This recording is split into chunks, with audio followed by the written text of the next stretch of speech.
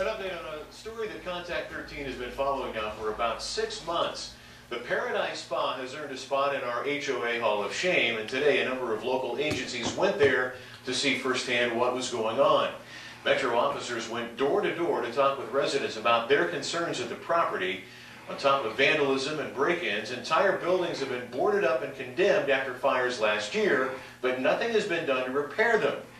The HOA president says that's because the man who owns most of the units, Aaron Yashafar, has gone months without paying dues.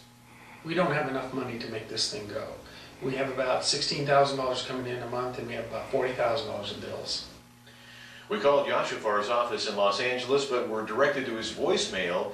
The real estate division has filed a 22-count complaint against him. He'll have to answer to those charges at a hearing several days from now. The battle against the New Mexico wildfires continues.